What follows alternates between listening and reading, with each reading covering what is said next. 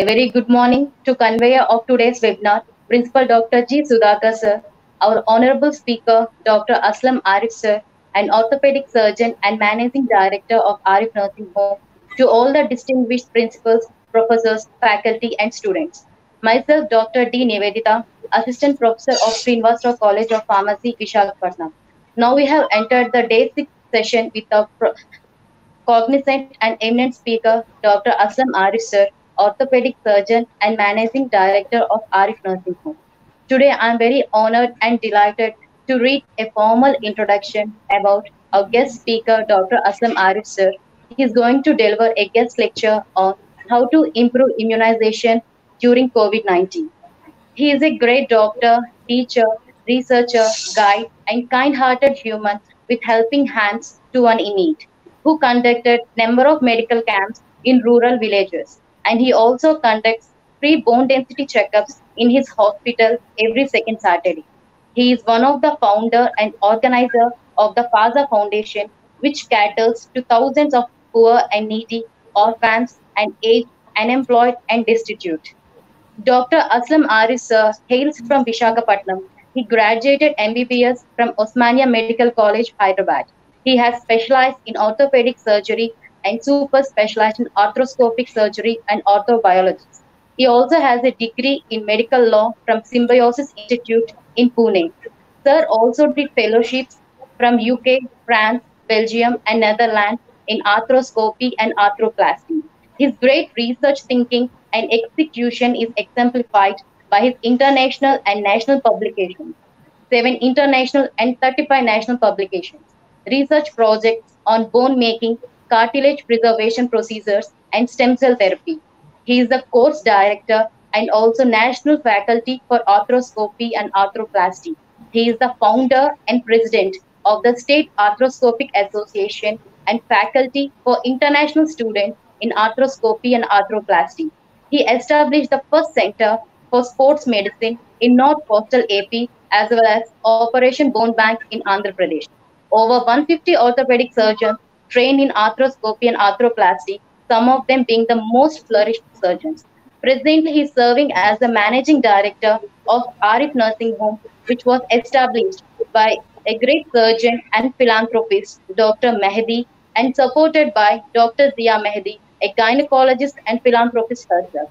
This is a brief introduction about today's eminent speaker. Thanks, sir, for accepting our invitation. And on the behalf of our management and faculty, we cordially welcome you to take out today's session, sir. Please take out the session, sir. Thank you. Thank you, Dr. Nivedita, for a wonderful introduction. As you said, I thank you for giving me this opportunity. And you would have noticed that to the all the attendees, that I, being a surgeon, I'm going to talk on immunity. It really doesn't match a surgeon to a physician's topic. But if you understand that people of wisdom have always given us a path in times of difficulty.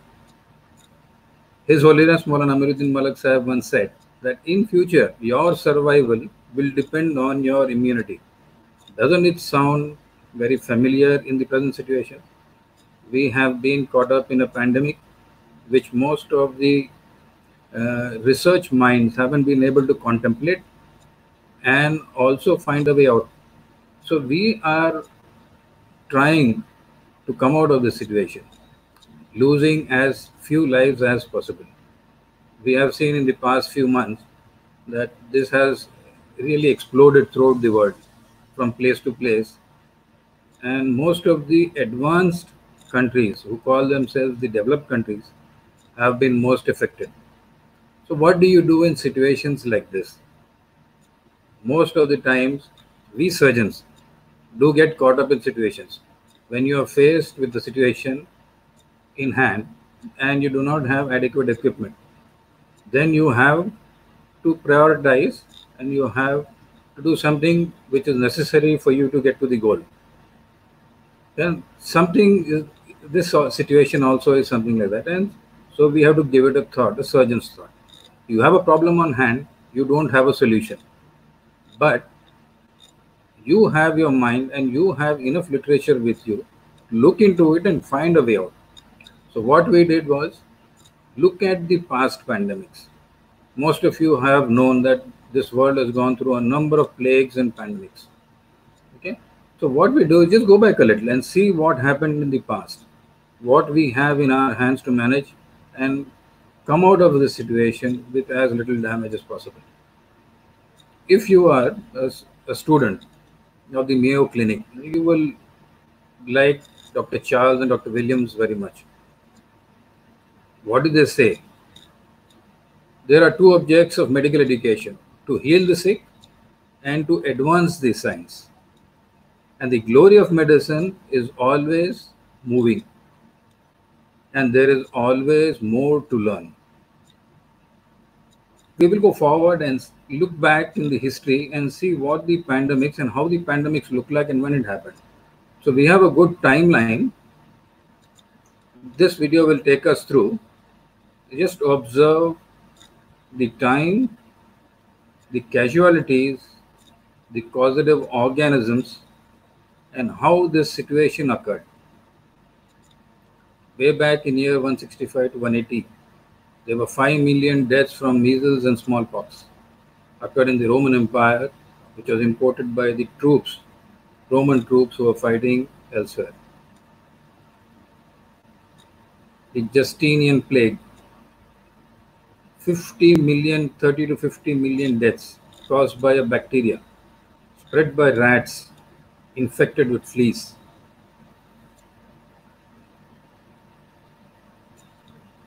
Japanese smallpox endemic, 735 to 37, 1 million deaths caused by a virus, variola major, killed 1/3 of the Japanese population then. Black Death, year 1347 to 51, 200 million deaths caused by a bacteria. 60% of the European population was lost.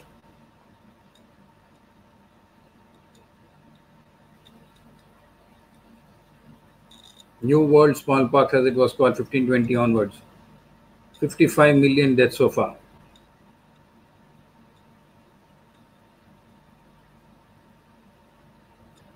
You can see as the population keeps increasing, and so do the casualties. The Italian plague caused 1 million deaths in 1629 to 31. 25% of its population was lost, bought by the tubes after war. The Great Plague of London, very well studied, 65 to 66, 100,000 deaths caused by a bacteria. 1/4 of the London's population was lost.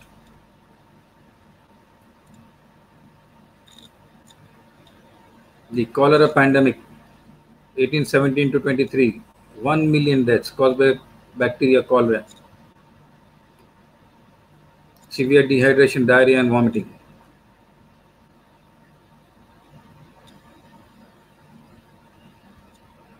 Third plague pandemic, 85, 12 million deaths from Yunnan, China.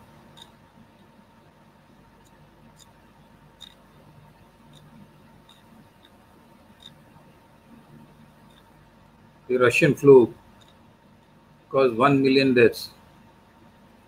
You can see now the virus starts to create havoc.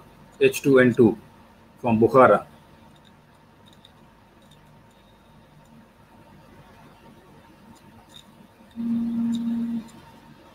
Yellow fever, 150,000 in the US. It swept through Philadelphia.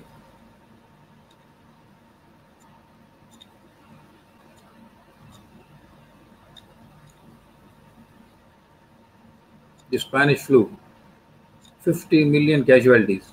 H1N influenza virus. Virus originated in pigs and infected 500 million people.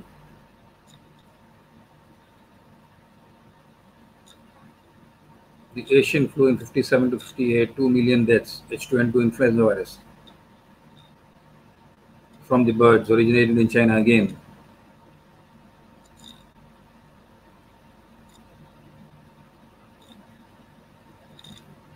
The Hong Kong flu caused 1 million deaths. H3N2 influenza virus. Originated in Hong Kong, China.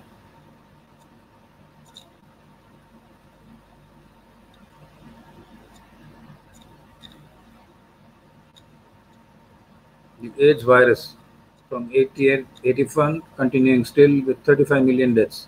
A retrovirus HIV originated in West Central Africa from the chimps.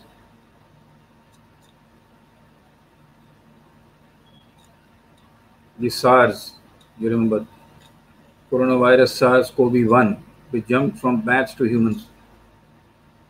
Guangdong, China.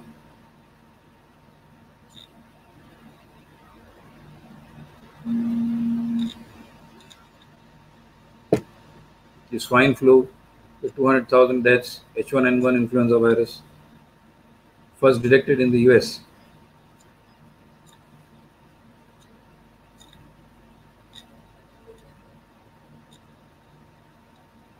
The Ebola virus from wild animals in Western Africa, 14 and 16, 2014, you remember, I think.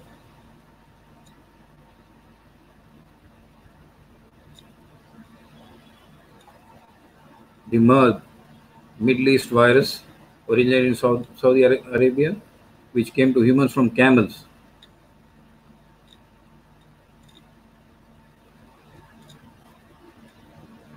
And now to the present situation, COVID-19, and the death rate is still counting. What does the virus look like? It is a microscopic structure which has a core of RNA enclosed in a lipid envelope with protein spikes.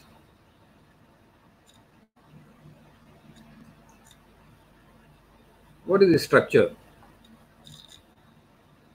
How is it able to penetrate human cell and multiply? Which has caused so much of havoc. So this virus is covered with protein particles, which are called spikes. They are twisted amino acids, protein. Each has a head called the S1 and a stalk-like structure called the S2. One of the heads is slightly tilted, which enables it to bind to the ACE receptor 2.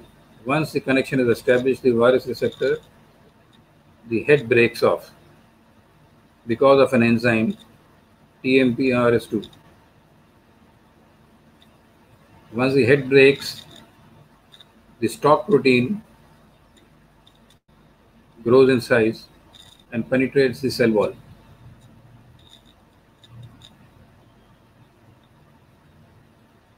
Once inside the cell, it retracts and pulls the virus into the cell by a process which is called endocytosis, and there it multiplies in the ribosomes and comes back. This is an electron microscope picture where you can see on the surface the virus particles emerging from the cell. This is how it looks like in a close-up. All the yellow particles are virus which are exiting the cell. So what happens if this is causing such a lot of damage? Have we really understood what the pathology or pathogenesis of this virus is? So let's try to understand what is happening really. As we thought, it is not a simple viral pneumonia. The rise in inflammatory markers and the drop in your oxygen saturation is disproportionate initially to your CT or X-ray chest findings. So the virus is simply an antigenic medium that instigates a systemic inflammatory response which causes all the damage. The progress from moderate to severe COVID-19 disease is that of a systemic inflammatory response. It goes through 5 stages.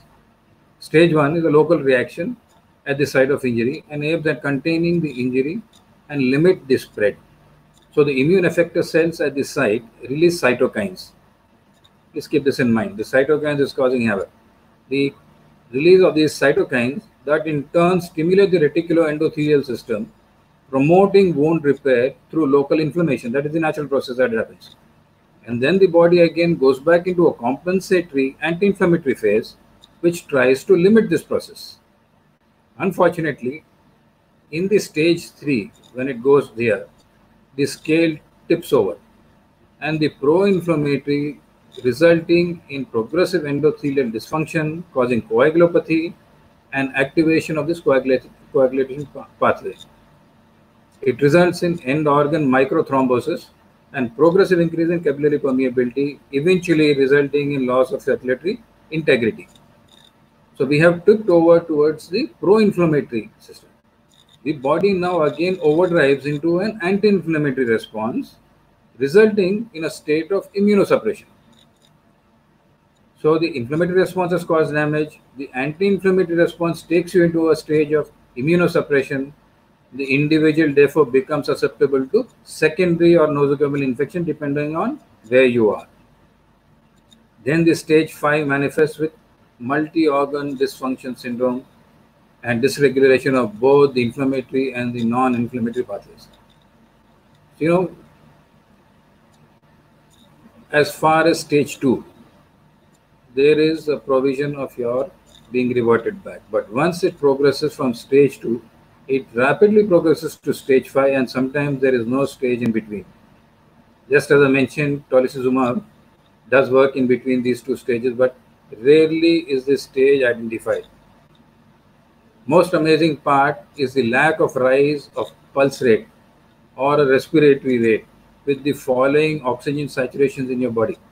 We know that in all the conditions, the slightest deterioration of oxygen is matched by your rising pulse rate and your rising respiratory rate. This does not happen in the early stage of COVID-19. Now, usually with hypoxia, you are entering into hypercarbia and subsequently acidosis. When this happens, you have a signaling system which is called central chemoreceptors. They are peripheral chemoreceptors and your carotid body. The function of these is to check the level of oxygen, the level of carbon dioxide, and the pH of your blood. Unfortunately, the virus manages to block all the three chemoreceptors. Since respiration is not stimulated, the pulmonary stretch receptors are also dormant, leading to absence of tachycardia. This leads us to thinking the same viral antigen stimulation leads to variable responses from an asymptomatic to a fatal response.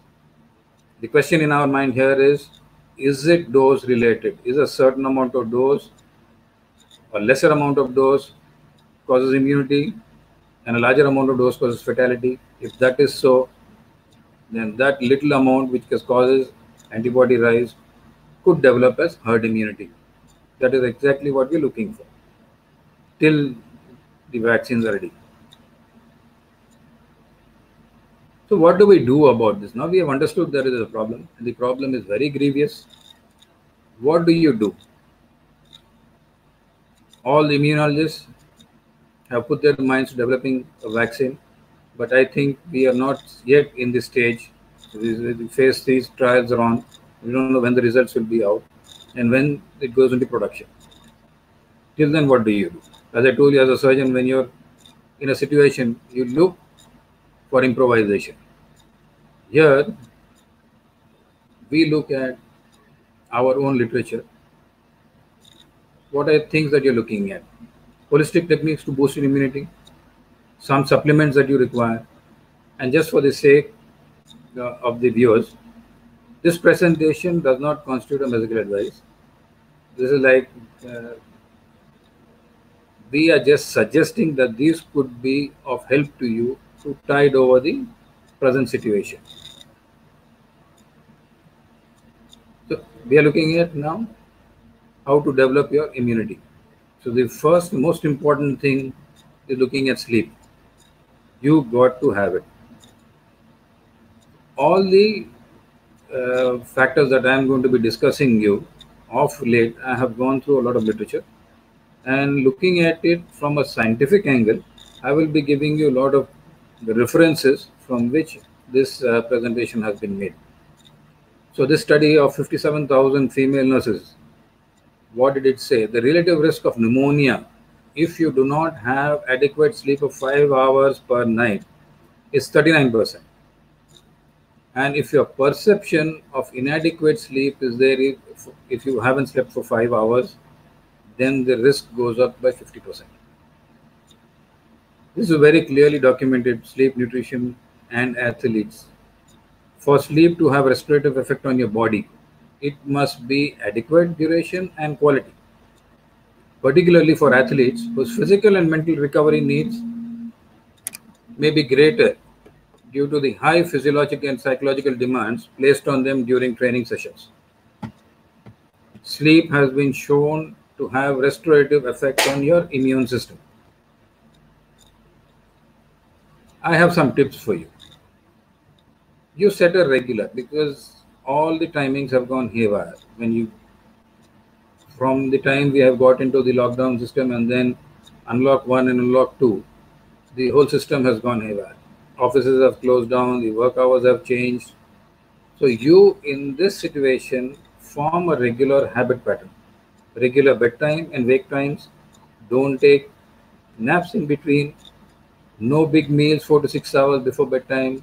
No vigorous exercises 4 to 6 hours before bedtime. Avoid caffeine. Have a hot bath, because your body has to cool down for you to have a good sleep. Noise, perfume. Some people do require music, etc. So you have an aid that helps you to sleep. If you can't do that, then you can look at some supplements like melatonin, GABA, theanine, and taurine. Before we start with, let's take you to the cortisol rhythm, daily cortisol rhythm. It is high during the daytime when you wake up, which gives you the energy to go through the day's activity. By the afternoon, mid-afternoon, evening, and night, the cortisol levels start to drop. And when this happens, this is like a circadian rhythm and helps you to get your body activity down and then get into sleep. So if you have a very low level and you are not very active in the morning, or if you have a very high level, also doesn't help. So in between, this would be the normal pattern that you would require to have some values. Melatonin is a well-studied natural body hormone for sleep, secreted by the pineal gland. The production increases with age. Effectivity decreases with age. It has a circadian rhythm, is a reproductive hormone in lower animals, and it is a very well-studied hormone. 26,000 citations, and melatonin is quite well studied, with more than 4,500 citations for sleep. What are the utilizations? Amplifies your anti-humoral activity. That is exactly what you need. Used to treat your rhythm disorders. So melatonin, when you have a jet lag, when your timings have changed, you work in different hours, you are not working to your body's circadian rhythm, you go to work in the evening, come back in the morning, you sleep in the morning. So when this happens, your rhythm is changed and you want to get it back to your normal. This improves your sleep latency, sleep efficacy, and rising sleep quality in the elderly. Regulates the tone of your cerebral arteries, very important for longevity. Melatonin receptors in the vascular beds regulate your body temperature. That is what will help you to sleep. The major messenger of light-dependent periodicity. So it's like a switch which switches on and off your sleep. What are the fun facts? Secretion increases at night, obviously. Peaks 40 minutes after light deprivation. So the moment you switch off your lights, 40 minutes after it peaks. Half-life is 25 minutes to 75 minutes. 75% is secreted by pineal gland, etc. Levels are maximum at the age of 1, and then from then it started decreasing. The levels peak 25 to 100 fold within minutes of switching off your light. Has no toxic dose. You can take as much as you want within your limits. The physiological dose is 0.3 milligrams. What does it do? We are interested in the immunity aspect also. Increases the natural killer activity, modulates your immune function, used in network-based drug repurposing for treatment, may improve nighttime urination in elderly, relieves oxidative stress from stress-induced behaviors, and immunologically challenged rats. So most of the studies that we will be quoting is from rats, because you can't stress human beings as much as you can stress your rats, and which gives us enough information. How is it related to respiratory diseases? Our field of interest. Receptor dependent and independent effects have seen, and it has antioxidant, anti-cancer, anti-tumor, anti-inflammatory, anti-aging, anti-diabetic, antiviral, and neuroprotective activities. It has a productive effect on respiratory diseases for infection. You have preparations which are regular, which peak and then go down and then micronize SR levels. So you have to have adequate levels of both. Do we have any contraindications? Not really. 1% will have a stimulatory effect. So as soon as they have melatonin, the sleep goes away and they become very elevated, mood elevated. It sometimes milli affects those who are addicted to sleeping pills. So in that condition, you can start with a higher dose and then taper it off slowly. So that was about sleep. The second step that we are getting into is stress. So we will be discussing 5 steps. Second step is stress. Doesn't this seem very familiar, especially in these situations? It suppresses your immune system. Important. Upsets digestive and reproductive system. Very well known. Increases the risk of heart attacks most of them. Shrinks your hippocampus via your cortisol levels. But the advantage is the moment your stress goes away, your hippocampus comes back to its normal. What are the main causes of stress? Pessimism, inability to accept uncertainty, rigid thinking, lack of flexibility, negative self-talks, unrealistic expectations, and all or none attitude. I think this is very common. Most of us would relate to one of these causes. A few of the top 10 stressful events in your life are already in front of you. The first is imprisonment. Imprisonment would be social distancing, where you can't meet your friends, you can't go and spend time with them. There are injuries and illnesses, there are job losses, and there are retirements. Retirements is not just from your job, but whatever you do on a daily basis. If your life has suddenly taken a major turn, these are all very stressful events in your life. How does it affect your immune system? Aggravates mucosal and immune damage in the mouse model. As I told you, you can stress the mice more than you can stress humans. And there has been found to have a damage in the mucosal lining.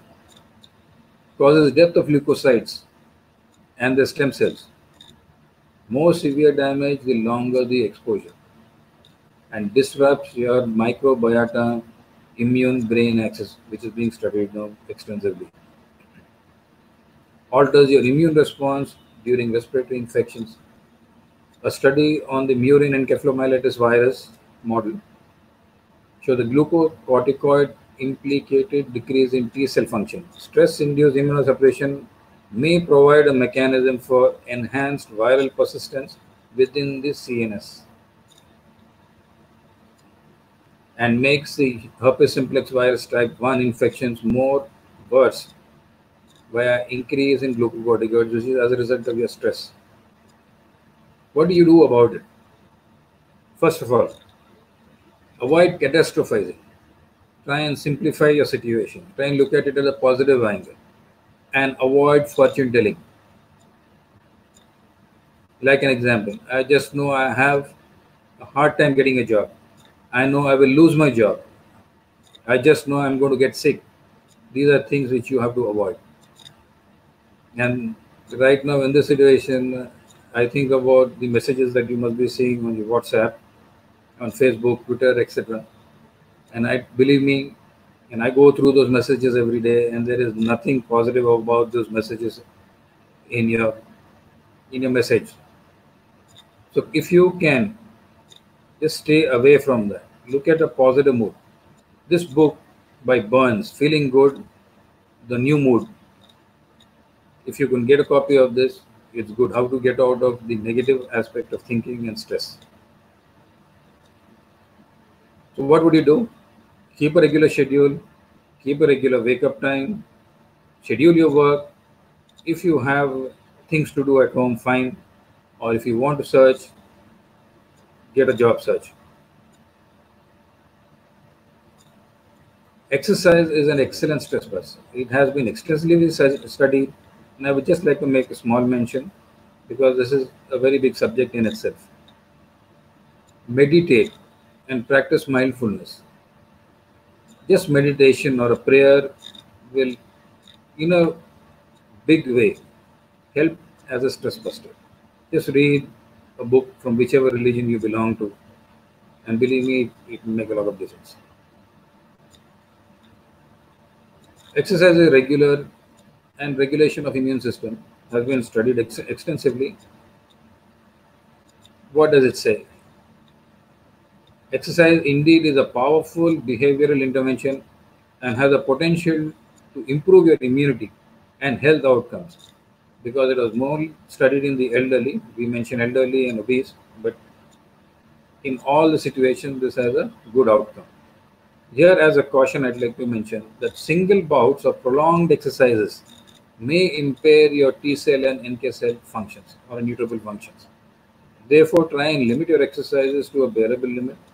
I would advise you 30 to 45 minute sessions on a daily basis if you are not a regular, and then gradually improve. But don't go in for single bout prolonged exercises which can cause problems in the present situation as well. These are things that you can do. Skip the one and find some aid which help you to as stress busters or which will help you to sleep. We go to step 3. Important that we are looking at vegetables now, and I will tell you why. Boost your antioxidant. Consider vitamin C supplementation. Very important. Okay. Carotenoids. Your vegetables have a lot of these carotenoids, and so the carotenoids and antioxidants we will be studying. Carotenoids do help in a long way.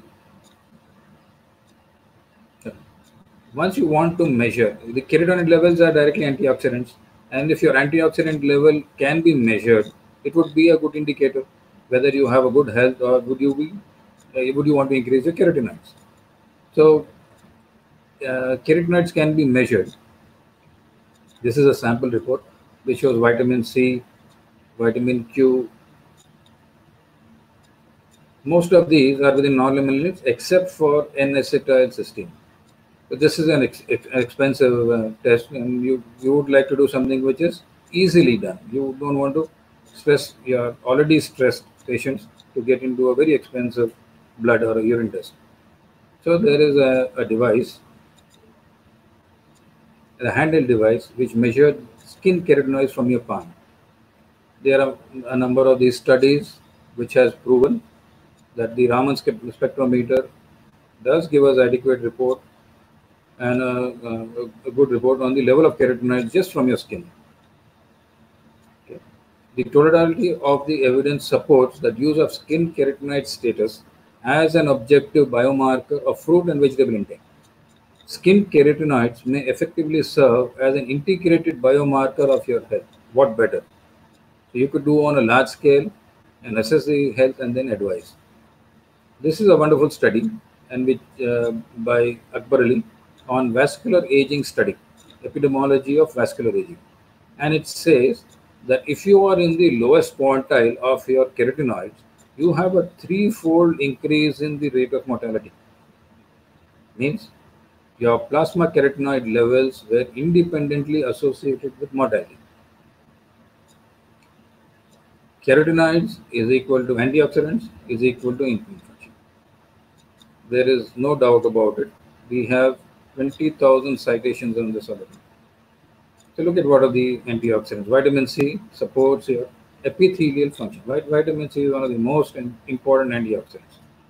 Accumulates in phagocytic cells, can enhance chemotaxis, phagocytosis, generation of reactive oxygen species, and ultimately microbial killing. How much do you require? On a prophylactic basis, you would take 100 to 200 milligrams a day. That would be enough. But on a therapeutic basis, that which is now required, you require gram doses, that is more doses. At least 1 gram 3 times a day would be adequate. What does it cause? Chemotaxis. Enhance neutrophil phagocytic capacity and oxidative killing. Supports lymphocyte proliferation and function. It works as an antiviral. It has worked in influenza, herpes, polio, Venezuela, equine encephalomyelitis, H2LV, HIV, and parvovirus. And there is no reason it should not work in COVID-19.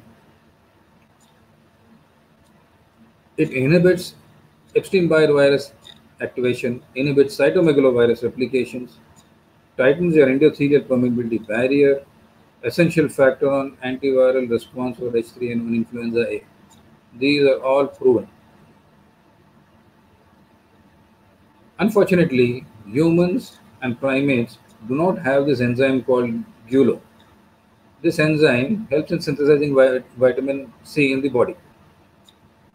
So as an experiment, if you don't have vitamin C and if you don't have both vitamin C and the enzyme, you can be in a lot of trouble. So as an experiment on the mice, it was tried by inoculating H3N2 in a minus, that is both minus GLUO and minus vitamin C, and was extremely lethal. Vitamin C is used in anti-inflammatory in the treatment of sepsis and decreases respiratory sensation virus lung inflammation. We are interested in this. Sepsis is associated with acute deficiency of vitamin C, as we've seen before. Vitamin C, corticosteroids, and thiamine act synergistically to reverse sepsis-induced organ dysfunction. And the most recent study, use of intravenous vitamin C for reduction of cytokine storm in respiratory distress syndromes, which is as recent as April 21, 2020. So if you were in a situation like this, you would definitely like to have multiple doses of intravenous vitamin C. We've seen N-acetylcysteine before in the markers. It has a viral suppressing and replicating effect, anti-inflammatory response, reduced frequency of influenza-like episodes, severity and length of time in bed. It is a very potent antioxidant. Definitely, we would like to mention a little about vitamin E, which helps in increasing the T cell function. It helps in increasing the B cell function and the neutral killer activity of the cells. Zinc is worth a mention. Discovered in 60, involved in intracellular signaling of innate and adaptive immune cells.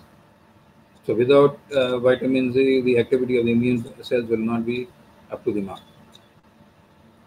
The benefits of zinc supplementation for a malfunctioning immune system becomes clear. Step 4 is take your supplements. When you talk about supplements, there are a lot of objections by a certain, but I'll come to that. There is a disclaimer that I would like to mention here. No nutritional supplement is FDA approved for diagnosis, treatment, prevention, and cure of any disease. I know that everybody knows this. They are appropriate only to support the structure and function of the human body.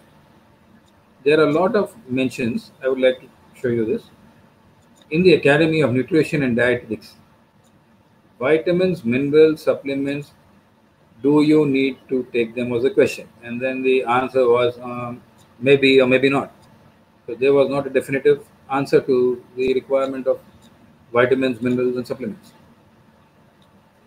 Another paper, Scientific American, what does it say? Most supplements do not prevent chronic diseases or deaths. Their use is not justified and should be avoided. These are dietary supplements, relating to dietary supplements. We'll move further. John Wayne once said, life is hard already. It is harder if you are stupid. 2002 JAMA. JAMA is a very well-known journal, and there was a wonderful article by Robert Fletcher, and he said, pending strong evidence from randomized trial, it appears prudent for all adults to take vitamin supplements. He said this way back in 2002, that all the adults do require to take vitamin supplementation. And this article is very well read and has been very well quoted.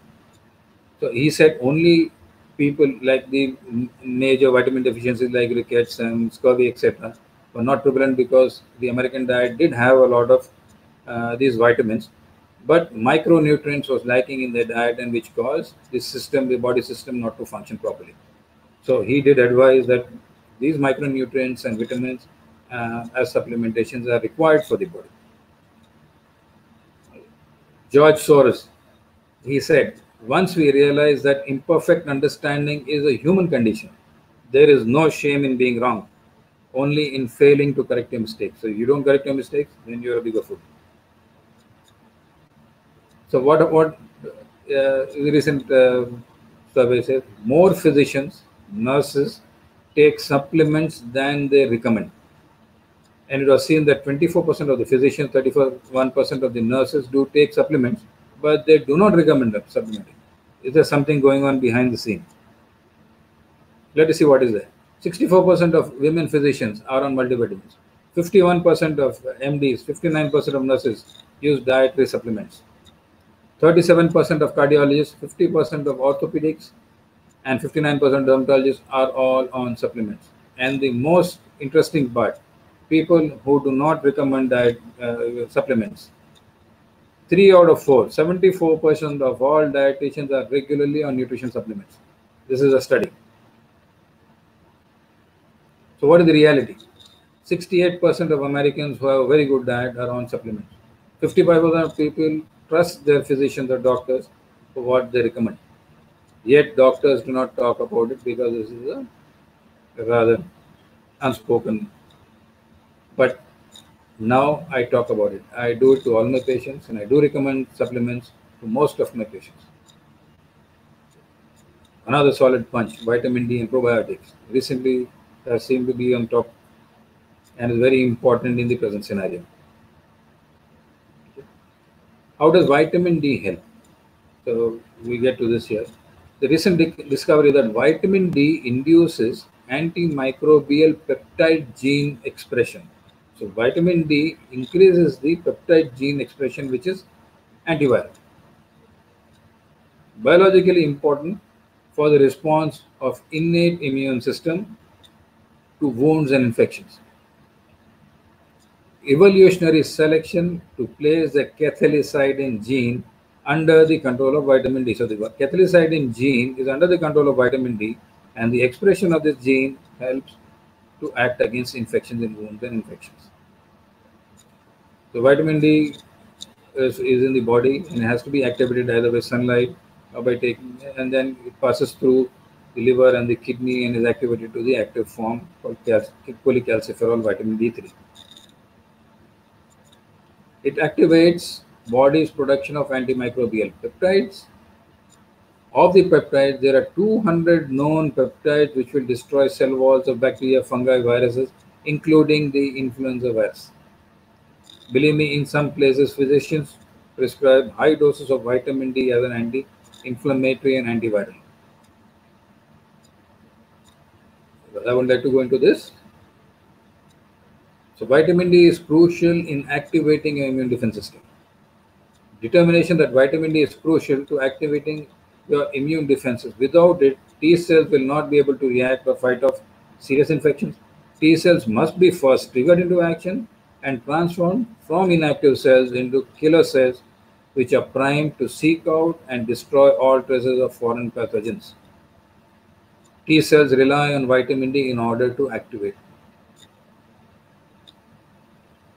Probiotics. There is a study in children, and it says that dietary probiotic supplementation for 6 months was safe, effective to reduce fever, rhinorrhea, cough incidences and duration. The antibiotic prescription incidence was reduced, as well as number of missed school days attributed to the illness. So most of the illnesses are associated with the upper respiratory tract, and increasing your probiotic intake will help. Lactobacillus, not only improves your immunology, but also acts on your behavior, cognitive and biochemical aberrations caused by chronic extreme stress. Probiotics yield small but significant effect on depression and anxiety. The emerging concept of gut microbiota, as I mentioned earlier, brain axis, suggests that modulation of the gut microbiota may provide a normal therapeutic target for the treatment or prevention of mood and anxiety disorders, which indirectly again helps in increasing your immunity. You require 5,500 to 1,000 international units per day of vitamin D, 5,000, 3 to 5,000 in adults, but you take it with vitamin K so that it avoids hypercalcemia and deposition of calcium in your blood vessels. The probiotics would be about 15 billion per day minimum. You can take even more. There are some more supplements, lysine and plant-based antivirals. Lysine decreases replication in feline herpes viruses, suppresses clinical manifestation of herpes virus. Lysine prevents herpes simplex labialis. So this is a patent, and it says that the disclosure provides an oral antiviral supplementation composition. So in this composition, what do they have? One is lysine, an ascorbic compound, vitamin C, a flavonoid, glycoside, a threonine, and a pyridoxine. They're antioxidants. So an antiviral compound should have all of these. What are plant-based antivirals? Lemon balm is a phenolic compound. These phenols neutralize viruses on contact by attaching to them and thus preventing their union with cell receptors. Sage. Sage is quite commonly available in most of the gardens, and I think in Telugu they say sage akulu, I guess. Contains glycosides, potent antioxidant, mucosal health support. The German Commission E is like the FDA in the US, and which says that this sage is antibacterial, fungistatic, and virostatic. Looks something like this. So very surprising that these leaves do have vitamin A, vitamin C, vitamin B complex, a lot of minerals and essential oils. The final step stage, which again has mushrooms, berries, and CBD. Mushrooms, Nanoderma lucidum, as it is one of the varieties, called reishi and lingqi, and quite extensively used as a Chinese herb medicine. Antiviral effect, antivirus, it does have a lot of antiviral effect. Polysaccharides and tryptanoids are a major antiviral component of the Nanoderma series. Mechanism is still not very well understood. This is quite a rampant medical use now, Sambucus nigra. It's called elderberry, one of the most used medical plants worldwide. Okay, and the FDA has categorized it as generally recognized as safe, so it is an OTC product. It does have a lot of antiviral activity. Effectively treats upper respiratory symptoms, stimulates your immune response, and prevents viral infection. It has worked on influenza A. Showed relatively strong defense against syncytial viruses and influenza viruses. Increase inflammatory cytokines as a function of stimulating the immune system. So the initial inflammatory response is stimulated by elderberry. Cannabidiol is now in a lot of interest because of its association with anxiety, and there are quite a few citations I have seen that it works on anxiety and does have a secondary effect on the virus as well. This concept recently caught up that you have seen a lot of people suggesting that you take tulsi, or you take ginger, cumins, coffee, turmeric, clove, cinnamon. The reason was not yet understood. The reason here is the oxygen radical absorption capacity.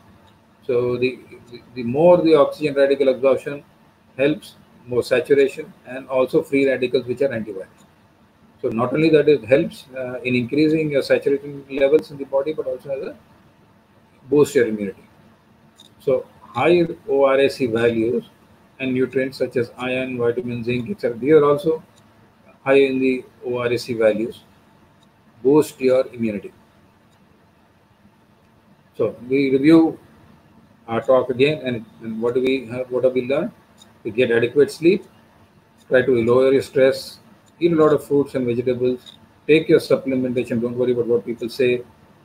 Vitamin D probiotic should be on the list. Vitamin C is important, and eat a lot of vegetables and shrooms or mushrooms, berries, and up to you if you want to review CBD.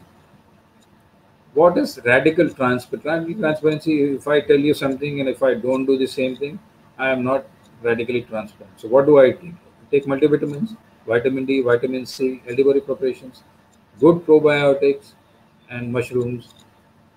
Okay. So if I take it and I benefit, I will suggest the same to you. So we're coming to the end of our talk.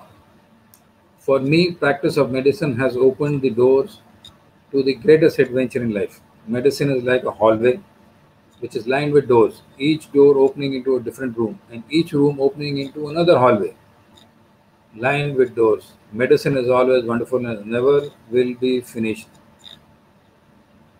Thank you. So we are now in the hallway, but luckily we have doors you can exit. Thank you very much. Dr. Nivedita, can you come back?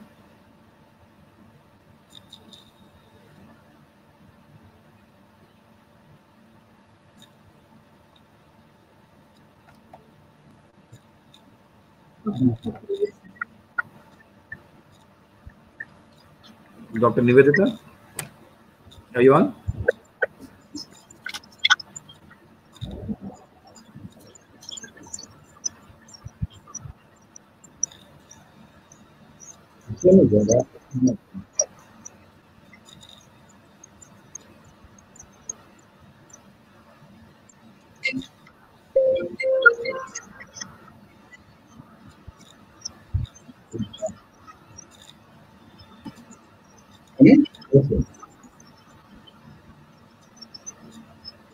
Good morning, everyone. This is Rajendra,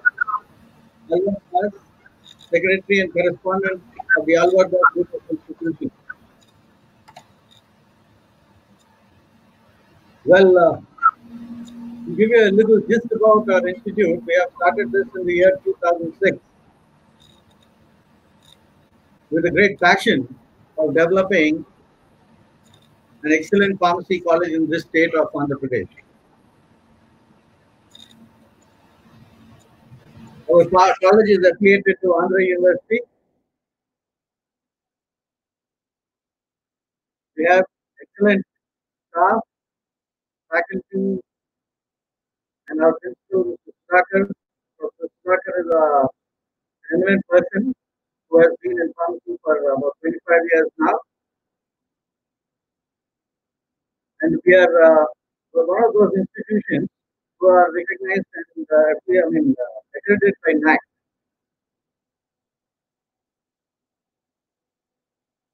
We have conducted 1 week faculty and student development program by healthcare professionals from 29 June to 4th of July in association with the Indian Pharmaceutical Association, AP State, International Association, Academic, plus corporate IAAC. I believe for this program, around 715 members have registered and around 450 have participated in the session every day. I sincerely thank all the eminent speakers for spending their precious time enlightening the faculty and students with their knowledge.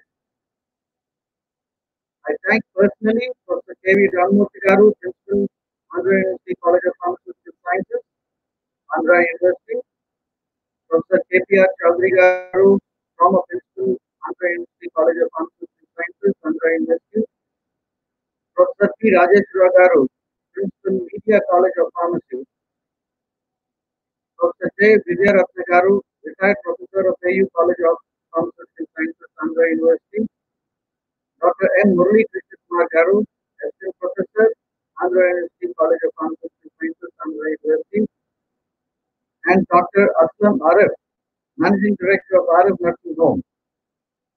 I congratulate our principal, faculty, and the supporting staff for conducting a webinar successfully. And also thank Krishna Kumar, Training and Placement Officer, who technically supported for smooth running of the session. Finally, I thank all the participants for making this one week program a grand success. And all the best to the participants.